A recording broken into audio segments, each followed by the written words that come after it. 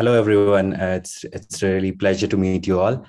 So today we are meeting as an orientation session for the 2022 LBR and Biomedic and NEPI virtual summer programs.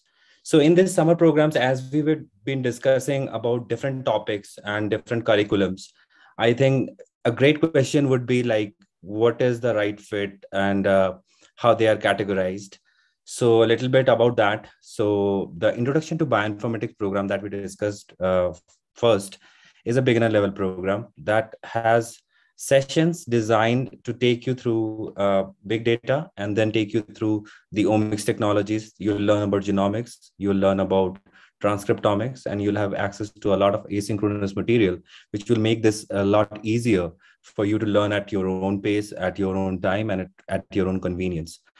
We will have live sessions for queries, Q&As, and we will also go through some specific case studies that will help you understand about a specific research, may that be genomic research, that how it can be applied. So that's one of the key advantages of OmicsLogic training. It's just not based on, the technology itself, but also the case studies and how it's applied for research. Again, the first program that I discussed and the second program, which will be on data analysis, biomedical data analysis using R and Python, is again a beginner level and also an intermediate level training program. So for this R and Python, I mean, we need to understand that where this is applied, and especially in the context of research.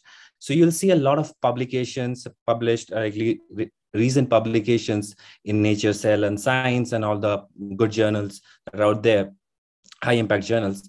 They use a lot of visualization, which are really compelling to look at. And also at the same time, one can understand that what this experiment is all about and how can you actually visualize a huge amount of information into a small piece of, I would say, art.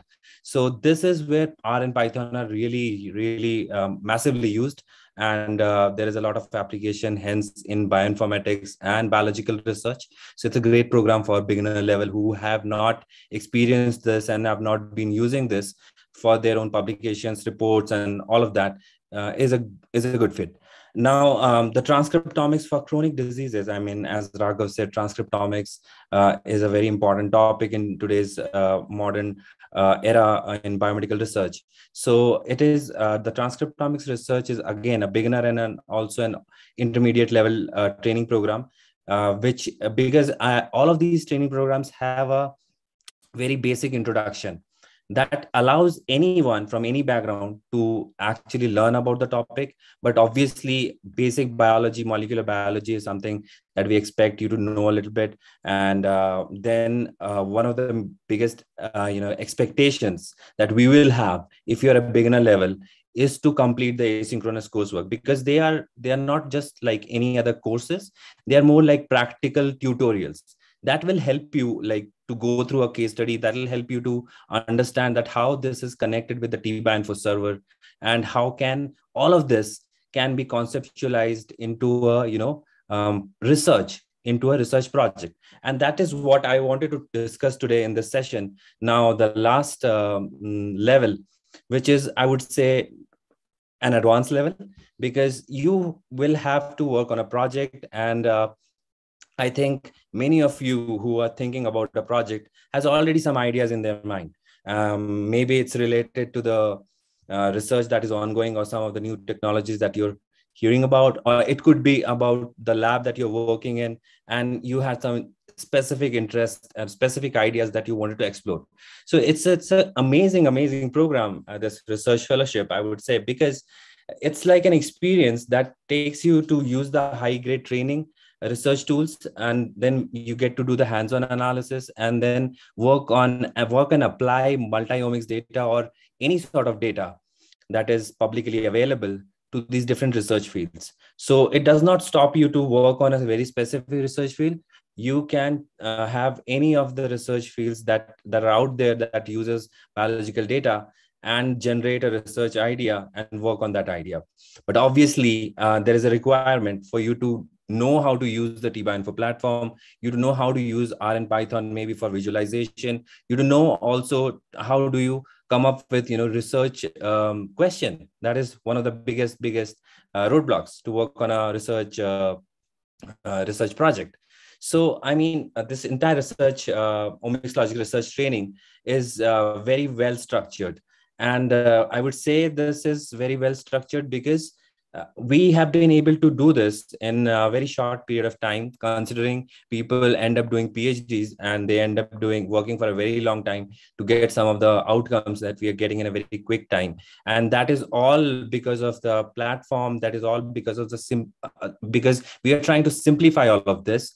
Because this is also a complex way of applying and understanding how big data, how this huge amount of information can be summarized and make meaningful information insights that really helps in translational research. So big deal, yeah. So that's why what we are doing is that we have this basic coursework, then we have these tools, then we have the platform, then we have this research specialization areas, and we talked about special case studies that anyone can go through and learn about a specific kind of research.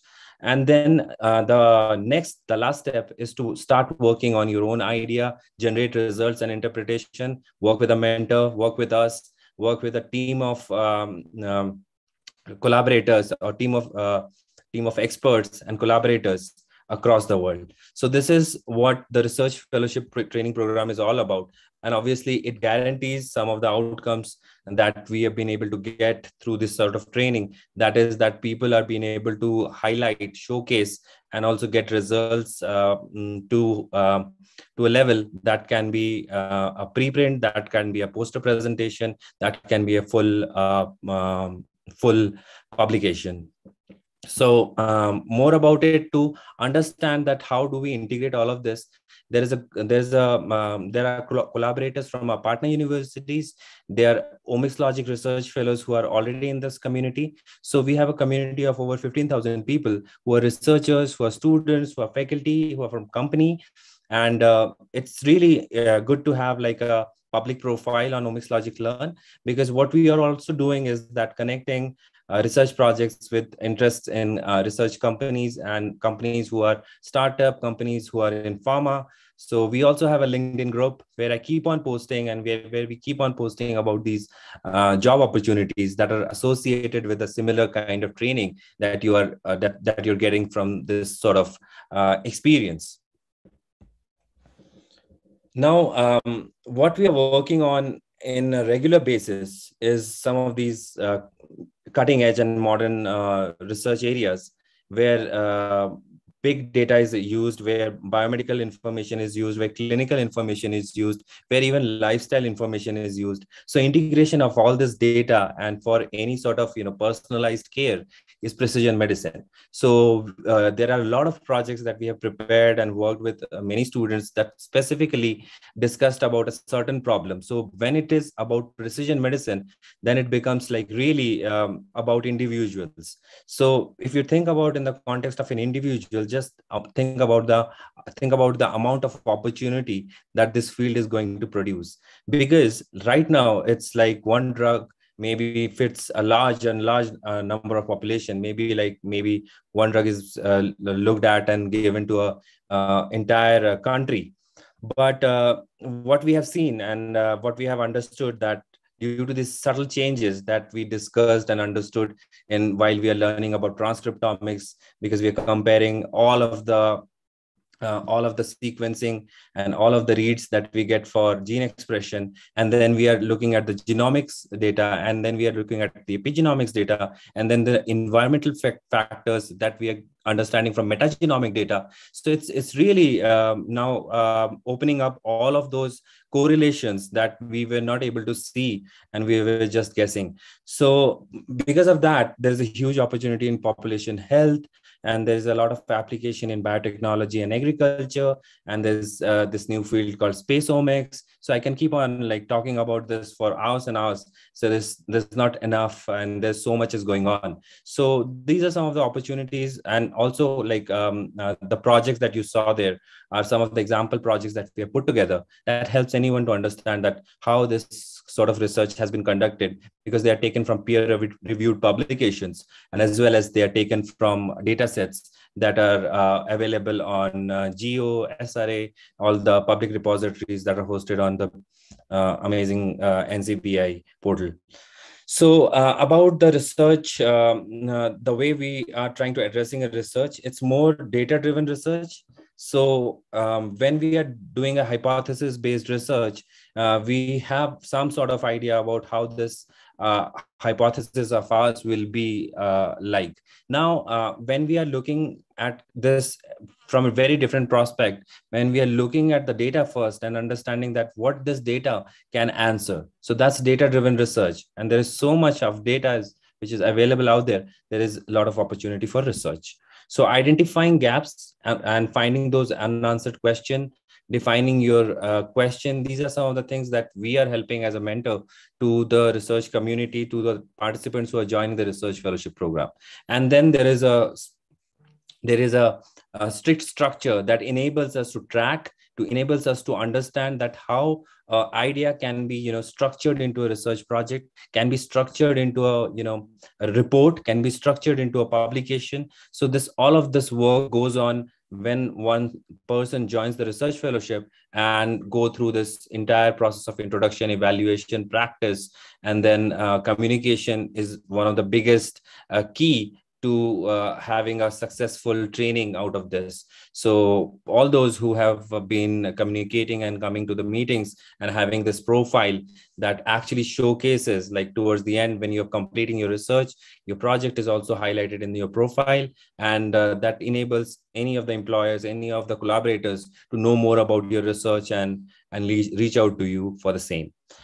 So it's very simple to upload this. So we have a mechanism that enables any of the users to upload their own project once they're completed their project. And obviously there's a tracking system that enables us to understand that if you have reached a level where you can start a project or not. So the concept is to earn 10,000 points, and 10,000 points can be easily earned when you start finishing the course and you start running pipelines on T-BioInfo platform. And that will happen when we start the training program. And before that, our objective is for you to go through the basic coursework that is available for free. And then we will be able to, quickly go through these different topics that we are talking about, exciting topics that we are talking about, and you to make the most out of this training, out of this opportunity. So some of the examples that we've been working, and some of these students have been able to publish, able to complete these projects that involves, working on different of these research areas, including space omics, and its application, and seeing how it affects astronauts' health, and what are the different ways we can improve. And then there are like very specific research which is related to precision medicine, precision oncology, and very mechanistic related research. So there is a lot of research ideas that we can work with and working with already. And there are already available projects for those who do not have a research idea, but would want to work on a research problem. That sort of opportunity is also there because of these collaborative projects. So from different levels, so we have high school students who are really inquisitive, are into this, have able to finish. Then we have postdoctoral fellows who are using this for some clinical study. Then we have PhD students and undergraduate and master students as well, completing and finishing these coursework and the research project in a very short period of time. So, some of the recognition that people have get, obviously, not just to go for a better university and better degree and all of that, but also to win prestigious prizes, science fairs, and also to be able to show this in our Omics Research Symposium that we do every 2 years, and where we meet with all the experts in the industry, discuss about the recent advancements, and give an opportunity to our research fellows, a platform to our research fellows to showcase their research and win prizes. So that's all about the research part and how we are doing this research fellowship program, and along with the other training programs, which would make sense because once you know about some of the specific training, you can easily apply this to a research project, which is also an option. And this is like mostly available throughout the year, but this is like a unique opportunity to work with us within this scope of this program. And also because it's available at we are also providing a 50% scholarships for those who are interested. So a great opportunity for the summer for all of you. And I hope that many of you would join and start working with us in these specific areas of research, utilizing public repositories and public data and our own guidance and the platform and the community.